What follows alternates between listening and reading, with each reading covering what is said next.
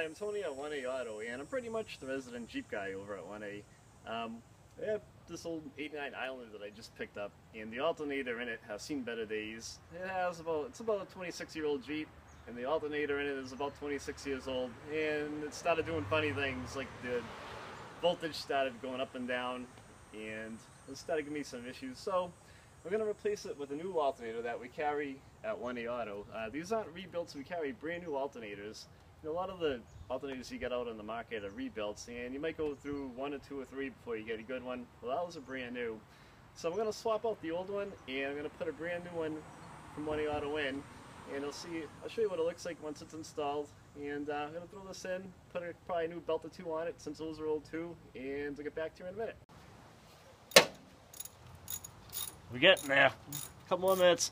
Alright, so I got my alternator installed from 1A Auto, and here's what it looks like when it's in diamond, and everything seems to be going pretty good. The volts are now going back up towards the middle, which they should be in the air. And I was driving to work the other day, my old alternator's going bad. It was charging in and around here. So now the battery's getting charged, which is good because they shouldn't break down on the way to work. Alright, so the alternator's in, I got the top down, the door's off, I'm ready to cruise into the office and enjoy life. Hope you liked the video, please subscribe to the channel, and I'll see you on the internet.